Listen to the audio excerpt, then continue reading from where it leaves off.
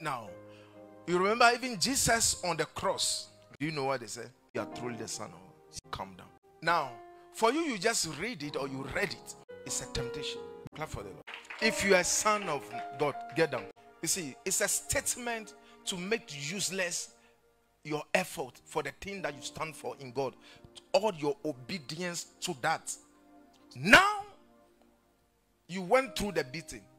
You climbed Golgotha with this weight of a cross. You are being hung there.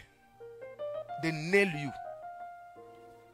Now somebody with a dirty mouth, influenced by 100 bar, say, if you are the Son of God, come down. Is he not Son of God? Now you go home now. Jesus, they say, if I'm truly serving holiness, why I'm not married up to, why I don't have cars. You are not correct. There are certain things it doesn't move God. You see, those signs shows that you are away from the regular Christian. If God answer you, the very time that they were accusing you, the very time they are mocking, God will not be glorified. So you allow them to mock you.